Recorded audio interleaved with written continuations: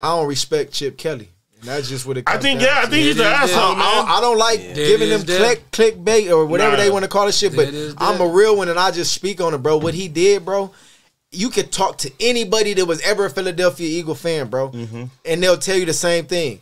He dismantled that team, bro. There was no way you get rid of a Desean Jackson, a LaShawn McCoy, a Michael Vick, a Jeremy Maclin, on and on. Like, you know what I'm saying? Like, you really broke down the team, bro. And we were Philadelphia.